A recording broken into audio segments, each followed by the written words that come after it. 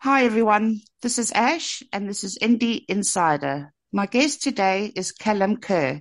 Hi, Callum. How are you? I'm good. How are you doing? I'm good. I'm good. Just not enjoying this cold weather we're having. Oh my God. I've heard it's snowing in the UK. Oh, well, some parts. It hasn't snowed here. I'm in a little seaside town in Kent.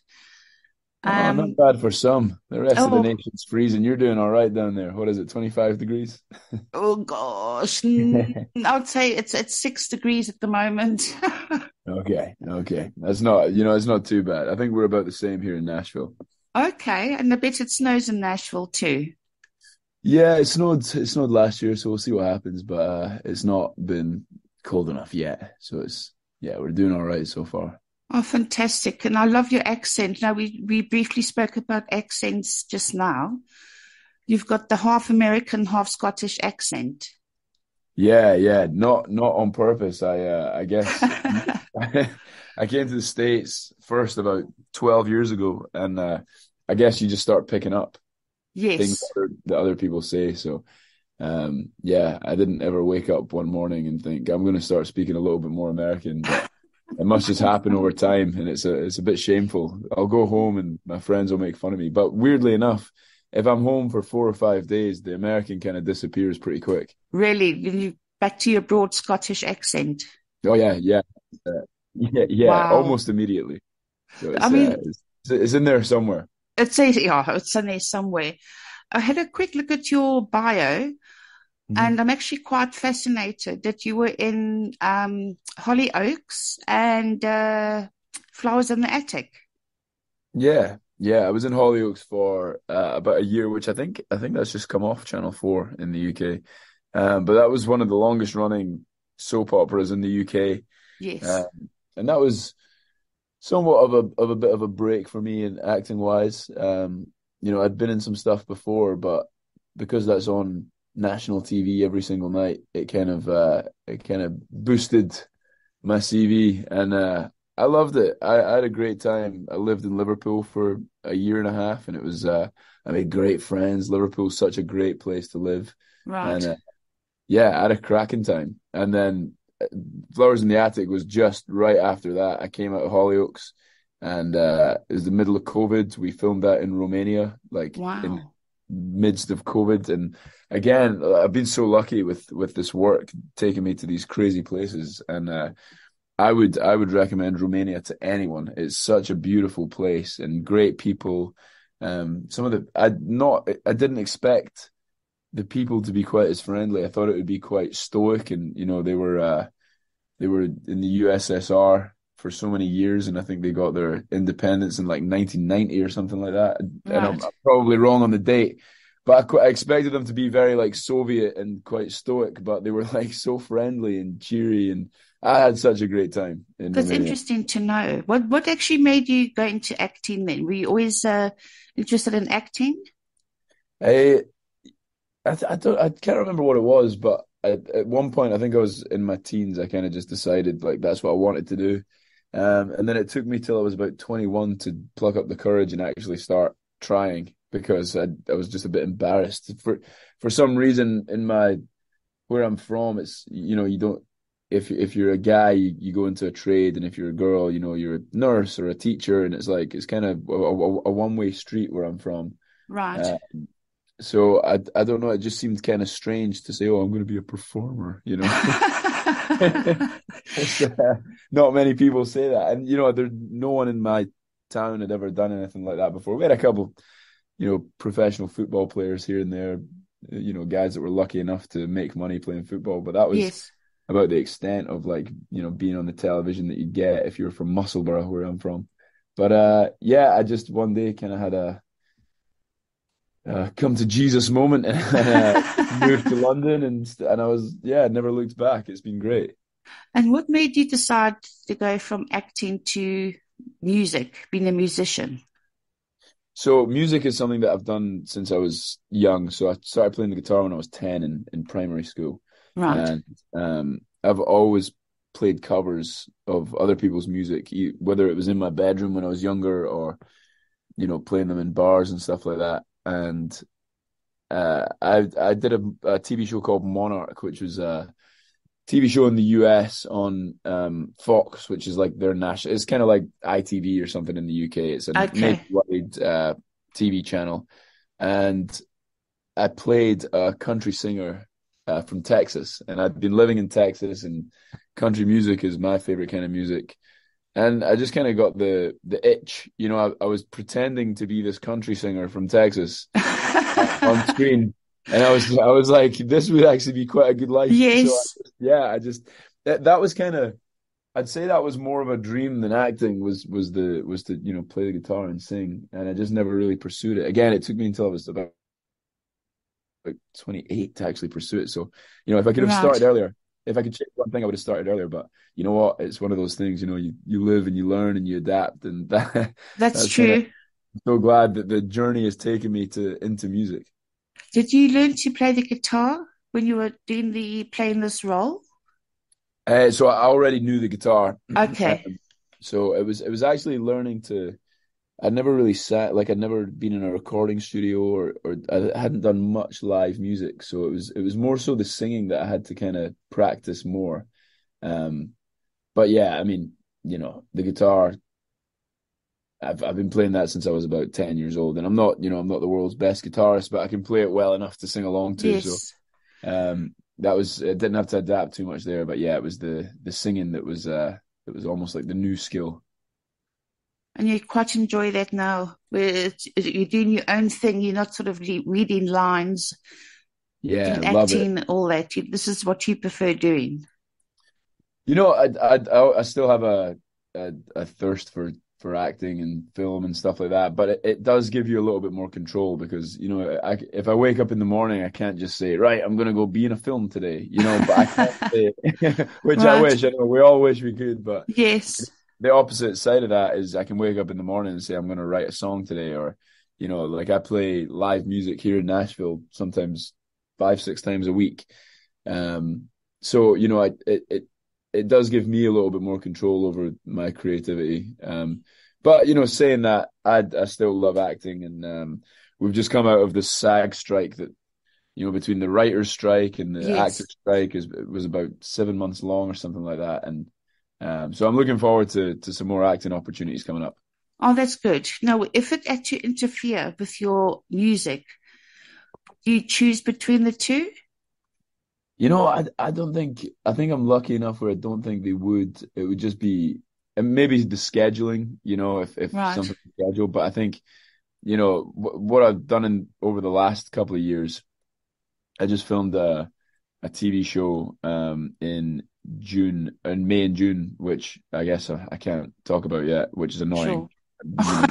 TV, TV shows are always so precious. I'm like, relax, Oh, no. no, just But chill. you go online and someone breaks the news or something, and they're like, "We wanted to break," so what? I'm like, whatever. But so I Oh, did a TV show there in May and June, right before the strike, and the I'm able to just pause the music while I go and do an acting job, and then the great thing is, as soon as the last day of filming, I can jump right back into music the very next day. So oh, good. quite lucky in the way that it keeps me busy, but also they kind of lend each other some time. Oh, but that's good. At least it doesn't interfere, the music doesn't interfere with your acting and vice versa, which is good. Totally, totally, yeah. Do you remember your first music teacher? Yeah, I wasn't I wasn't a very good kid in school, so I actually got kicked out of music class. Oh, no. What did you do? Well, they were making us play the recorder, which first of all is the most lame instrument of all time, I can imagine, yes. But if anything, I was quite talented music wise in terms of like I could pick up most instruments and play them right away. But in my stupid teenage boy head, the recorder was a waste of time. So I'd misbehave in class, and there was one term I think in particular where I got kicked out of music for the whole term. So for like Oh, 3 months, I no. wasn't allowed in the music corridor, which is so funny that I'm now doing music kind of full time. It's But amazing. I had a great guitar teacher in primary school, but again, he was teaching us classical guitar. and I Oh just wanted dear. to play like Green Day and Fall Out Boy and like all these rock bands that I used to listen to. So, Yes, you prefer to play that sort of guitar, yeah, not instrumental, not instrumental. I meant classical. totally. So I was a bit of a stubborn git in school. So, so if anything, I'd probably owe a few teachers an apology. But yeah, I think it was all it was all worth it in the end. It's all I hope. worth it. I mean, I'm sure if they see you now, they'll shake your hand and say, you should have listened in class, but Yeah. the way you are today, we are proud of you. Well, I hope so. I hope so. If they're out there and they're listening, then I'd love to shake a few hands and And not a few make heads, amends. yes. Yeah, and make some amendments. And Callum, please tell us how you would describe your music. I would describe my music as modern or contemporary country, with either a kind of pop or a rock twist, depending on the song. Nice. Yeah, I think that's in its most basic form. And I think I would describe it as it's not trying to fit into any kind of specific sound.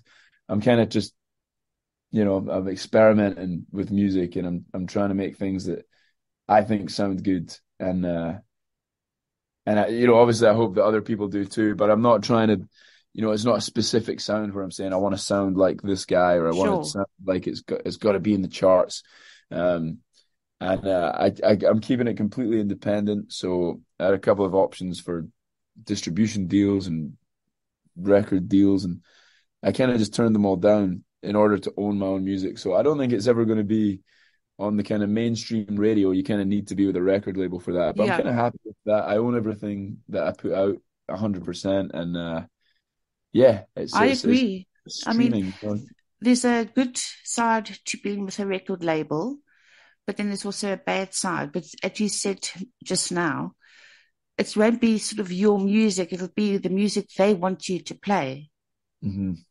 as far Hmm. as I'm concerned. I mean, I could be wrong, but then you're tied to them.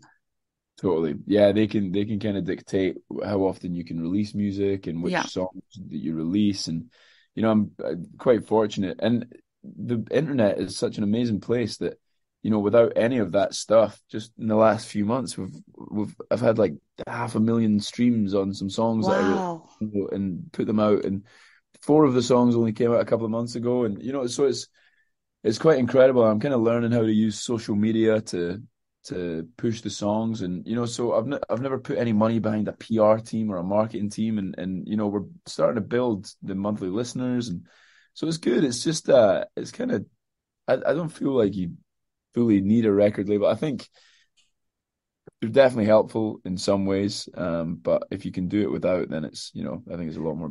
beneficial. No, I agree. I mean, I know it's you get sort of inspiration and you pat yourself on the back when you see all your streams. You see fans interacting with you, you interacting with your fans. It's a special feeling. Totally, totally. Yeah, and because I use social media to kind of try and push the music so much, a lot of people reach out via Instagram, and it's hard because I don't have time to go through everything every day and get back to every single person. But it Right. is amazing some of the things that people will, I'll get back to people when I can. Of But course. people are just so kind about, I found you on TikTok and I've been listening to your music ever since, or my daughter loves your music, or my mom, or it's just getting those little messages. It totally, people don't, you know, I think sometimes people think, oh, this guy's been on TV or whatever, so it's, you know, he's used to it, or so, I don't know, but it Sure. really does it makes my day seeing those kind of comments and stuff like that. Makes So your heart go boom, boom, boom. yeah, yeah, exactly. A little softy on the inside, so Oh, it and totally fills me with joy. what message would you like to give to your fans? Or what is one message you'd like to give to your fans?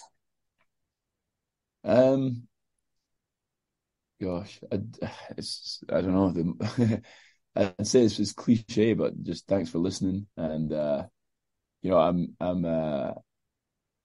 just experimenting. So if there's a song that you like, keep listening. If there's a song you don't like, that's cool. Of You don't course. have to like every single song, but I appreciate every single time you click play on on whatever streaming service you listen to because it really helps me out and it feels like I I said agree.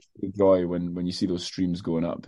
You see that people are enjoying something that you've made from nothing, From just an scratch, idea, a yes. line or a guitar riff, and then you build a whole song and people actually listen to it. It's quite amazing. It's a great feeling. Another question for you. How do you handle frequent travels and being away from home for long periods of time? So I've always liked traveling. I love seeing new parts of the world. Like for example, we were talking about your heritage, and I Yes. went to Cape Town a couple of years ago. And I would never have been to Cape Town or South Africa if it hadn't been Oh, for acting work. So I think first of all, I'm really, really blessed to be able to go and do that kind of stuff.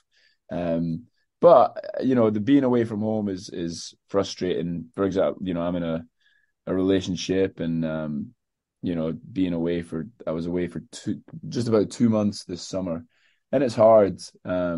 Especially if you've got obligations back home, uh, sure. stuff like that. So But it's uh, all worth it in the end, you would say. it's all worth it. I kind of just don't think about it too much during the time. You know what I mean? It's just Yeah. kind of I just kind of get on with it, to be honest. I think if you're away for 2 months and you're thinking about home every day, you're just going to torture yourself. So I Oh, think no. I just kind of say, you know what, this is what I do for work, and I've not got a choice, so we just get on with Exactly. it. And Exactly. like I said, I love traveling, so I just make the most of it. I was in Prague this summer, and Wow. I've been to Germany and Spain and South Africa, and God, just all there's places that I'm forgetting about that I've been to film, but Oh, I've been all over fantastic. the world. With this job, so I have no complaints. I'd hate to be heard complaining that I get to travel all over the world to make TV. So like I said, it can be hard at times being away from loved ones, but it's just part of the job, and you just make the most of it. And I uh, agree. I best agree. thing to do really is have the loved ones come out and visit you when you're out there. That's even better. That's really, especially if you've got children. Yeah, yeah. I've got a baby on the way, first kid. Oh, Yeah, cute. we're excited for that. So it's gonna make it's gonna make traveling a whole new experience. But Oh dear, having another baby, the traveling. But I'm sure, you old hands at it, you experienced in the way that with a baby traveling or a little toddler, you get well, used so to I, it. I don't have a kid yet. My Oh, you sister don't has have. a kid. No, Okay. my sister has a baby, so I've kind of just been watching her and stealing ideas on how to raise kids. But Oh, um, I've got a beautiful partner here. We're not married, but we're bringing a child into the world, and oh, Lauren is a fantastic person, and I think she's going to be a great mother. And so I'm basically just hoping to follow her lead a little bit. But yeah, I mean, I've got plenty of experience traveling. I know the ins and outs of how to get around an airport and everything quickly. That it's definitely will be oh. helpful when you've got a little tyke, on your arm. Yes. Well, I must say congratulations to you and your lovely partner, Thank your you, little thank you. daughter, or expecting a daughter, Yes, we've girl. got a daughter, Oh, and I think it's any day now. I think it's wow. yeah, so anytime now. Due date was 23rd of December, but yeah, I mean, we're pretty much at full term, so it could be any time Any between now and day. then. Well, So, good whew. luck to you both. And I'm It's a, sure. it's it's a miracle we got through this interview without having gone to the hospital. Oh dear. Well, I won't keep you obviously too long. Just a couple more questions, and then Sure. I'll let you get on with your day, and you know, not Get to the not hospital and have a get baby, and exactly have a baby. Callum, then just to wrap up a bit, can you sure. tell us where people can follow you or get your music on social media?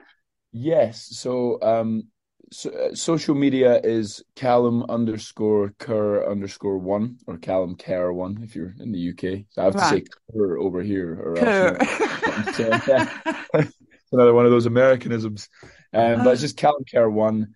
Um, there's a few fake profiles out there, which is annoying. I don't know why people do that, but on Instagram it's the one with the blue check, and on Yes. TikTok it's the one with the most followers, and those are my social media accounts. That's where you can kind of follow me for news in terms of gigs that I'm playing or music that's being released.